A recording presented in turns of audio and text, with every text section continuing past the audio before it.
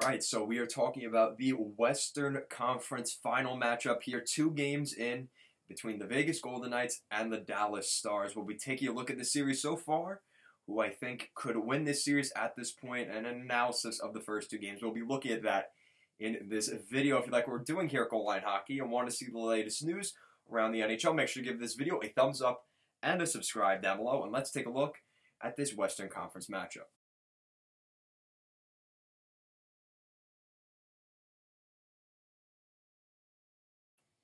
Alright, so later on, check out our video talking about the Eastern Conference final matchup between the Islanders and the Tampa Bay Lightning. But in this video, we are taking a look at the Western Conference matchup, the Dallas Stars and the Vegas Golden Knights. We're 2 games into this series, each team splitting a victory in the series thus far. And make sure as well, before I get into this, make sure to check out our Instagram at goalline_hockey. I talk about the latest news around the league, and as well as our story, make sure to check that out as well.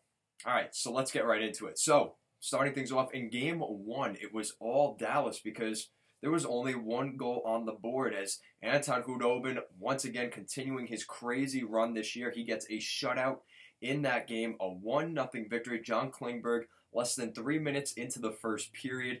That's the only goal of the game, John Klingberg's 3rd of the postseason.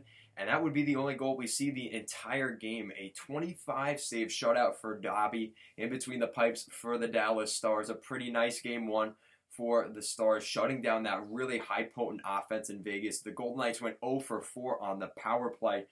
That was a pretty solid performance in Game 1 for the Dallas Stars. And the Vegas Golden Knights hung in there, but just Anton Khudobin was unstoppable in Game 1. Now we move on to Game 2.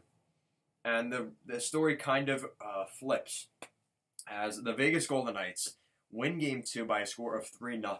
And they took control of this game. The shots are in their favor as well. They get 32 shots to the Dallas Stars 24. The Golden Knights were all over the place. You see Paul Stastny, William Karlsson, and Tomas Nosek each getting goals. And the third period, they locked things down, and that was it. So a pretty solid performance from the Vegas Golden Knights. Their power play, still a little bit of an issue. They went 1 for 6 on the power play, did the Vegas Golden Knights, but they did score on the power play. And then you see the Dallas Stars go 0 for 2 on the power play, which has been an issue. But again, Anton Khudobin, you can't really blame him that much. He did give up 3 goals, but when your team does not score goals, this is the issue that we've seen. And I've been talking about it for the past couple of weeks with the Dallas Stars. You need Tyler Seguin, Jamie Benn, Alexander Radulov to be firing on all cylinders. And then you need help from the guys like Roope Hintz, Denis Gurianov, Yoel Kiviranta, who we saw at the end of that last series. So you need to see more of the scoring from this Dallas Stars team. That's been an issue for this team for a while, and I've been saying that they need to figure that out. I really like the Dallas Stars. They put up a really great effort in Game 1, but they seem to take a step back here in Game 2. The Vegas Golden Knights definitely showed up for Game 2. They were ready to go. They knew they had to win this game. Robin Lehner is on the brink of a shutout playoff record at this point. He has been unbelievably hot for the Vegas Golden Knights this postseason. As much to the dismay of the Marc-Andre Fleury fans out there, let's not kid ourselves. Robin Lehner has been unreal this year for the Vegas Golden Knights. Is he the starting goaltender next season? We'll be talking about that in the offseason. I think it's too early to think that far ahead. But he has really put up a solid performance here this year with the Vegas Golden Knights. So then it brings about the question, what do the Dallas Stars do moving forward? I think they need to make some moves up front and just try and change things up. Joe Pavelski, I love this guy. I really like what he's done in his career with the San Jose Sharks.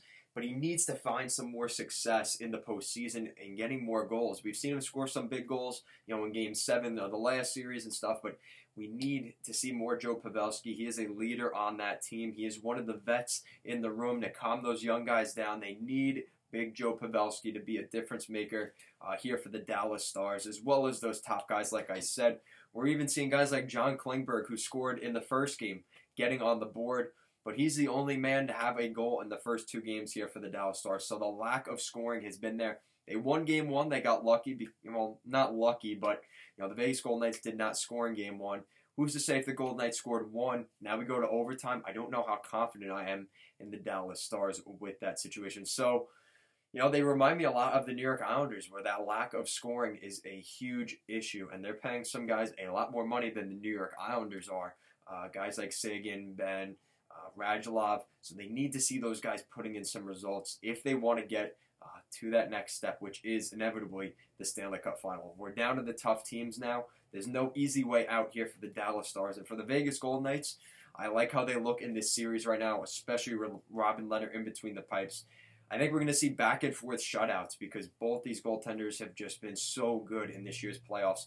It's going to be a battle in between the pipes at the end of the day. I think that's going to be the difference in this series. So comment down below, what do you think of the series so far? What would you like to see the Dallas Stars fix? Vegas Golden Knight fans, how do you feel about Robin Lehner right now? He looks pretty solid in between the pipes.